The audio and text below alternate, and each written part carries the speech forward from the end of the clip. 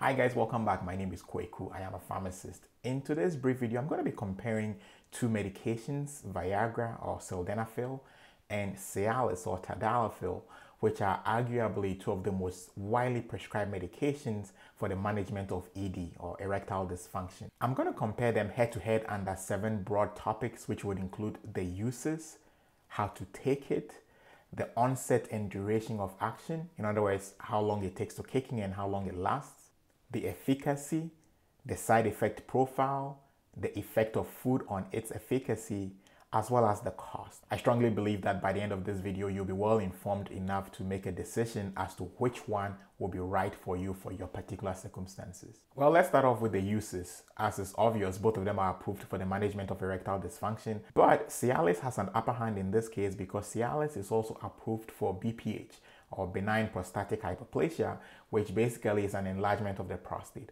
Now, if you think about it, age or getting older is a risk factor for developing ED, which is the same risk factor also for developing BPH or benign prostatic hyperplasia.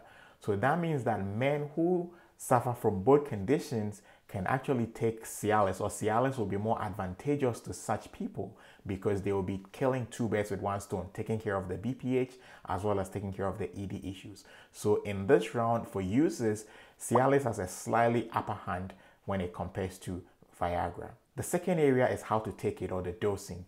Well, Viagra is only available as an on-demand medication, or in other words, it's on an as-needed basis alone. On the other hand, however, Cialis can be taken in two different ways. The same on-demand or as-needed basis as Viagra, but in addition, there is a lower dose that is available to be taken on a daily basis. Taking it on a daily basis allows for, spontaneity. It allows for you to be ready at any time. Whereas with respect to Viagra, you really have to time it, and there's a lot of anxiety amongst, did I take it at the right time, or is it going to be active by the time I'm ready to engage in sexual activity, things of that sort. This brings us to the next important topic, which is the onset and duration of action. Viagra is believed to kick in or has an onset of action of about 30 minutes or so and lasts for approximately about 4 hours. However, the time to reach maximum concentration for Viagra, which we call the Tmax, is about 30 minutes to 120 minutes. In other words, 30 minutes to 2 hours. Comparing that to Cialis, Cialis has an onset of action of about 15 to 45 minutes and lasts about 36 hours. However, its time to reach the maximum concentration, or the Tmax for Cialis, is about 2 to 4 hours. So there is a little bit of a trade-off here in both scenarios. While Viagra and Cialis both have a similar onset of action, the time to reach its maximum concentration is slightly longer for Cialis compared to Viagra. I think, however, that Cialis still has an upper hand when it comes to its duration of action, because think about it, it can last about 36 hours. So that takes the guesswork as to when should I take my pill, because within that 36 hours, you can get erections, multiple erections within those 36 hours.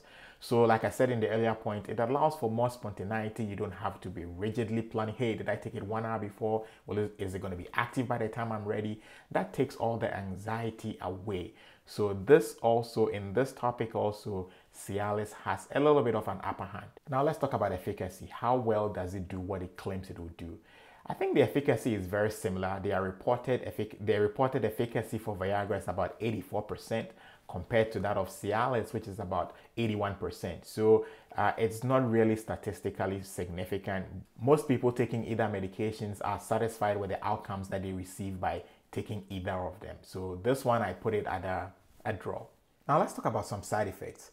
While both medications have a very similar side effect profile, headache, flushing, muscular pain, vision problems, upset stomach, however, there are some minor differences, especially when it comes to the side effect of vision changes. Both medications are noted to cause some vision problems in some people. Notable is a unique situation where some people are not able to tell the difference between blue and green. Now, this tends to be more predominant, or this tends to be seen more with Viagra versus Cialis. On the other hand, also, the side effect of upset stomach is more likely to be seen with Cialis versus Viagra. So depending on what your unique situation may be, if you have a history of vision problems, then maybe staying away from Viagra and rather trying Cialis may be the better option. Or on the other hand, if you already have stomach issues, then maybe Cialis would be the better option for you to go with. Now let's talk about the effect of food on their absorption or on their efficacy. Viagra's absorption is affected significantly by food, especially if you have a high fatty meal. There are some studies to show that the time to reach maximum concentration can be delayed by as much as 60 minutes, a whole 1 hour to 2 hours if Viagra is taken with a fatty meal. On the other hand, Cialis is not affected by food. It can be taken without regards to food, before or after food. So if you are planning a date night where you're going to be eating quite a lot of food, and after that you have some plans of engaging in sexual activity, maybe Cialis will be preferred because you know that the food you just ate will not affect its absorption and consequently its efficacy. And then finally, one of the most significant factors that people actually consider, which is cost. And so I did compare 30 tablets of the maximum strength of Cialis, which is 20 milligrams, and 30 tablets of the maximum strength of Viagra, which is 100 milligrams. I compared them using GoodRx's website. And if you're not familiar with GoodRx, if you're in the United States, it's a drug discount program that gives you a discount on your medications. And what ended up is that 30 tablets of both medications came to approximately between $15 and $20. Depending on which pharmacy or which area you live in. And so for that, I kind of put them at par. The once daily, the lower dose Cialis once daily dosing is approximately about $15 or so for 30 tablets using GoodRx as of the time of recording this video. So in terms of cost, I think they are very comparable. Depending on where you live, I don't think one is going to be more significantly higher than the other. Now, if you have insurance, you know that there are limitations. At least here in the United States, most insurance policies will pay for only 8 tablets every 25 days or so, or 6 tablets every 25 days or so.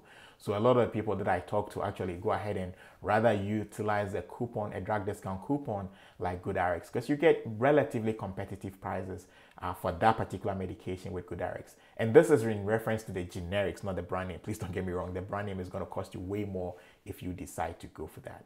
Now, since this is not a full review of the medications, I have on your screen now the individual reviews of the medication where I go in depth of each medication. So take a look at it and I'm sure it will answer a lot of the other questions that you have. Thank you very much for staying through. Catch you on the next video. Stay blessed.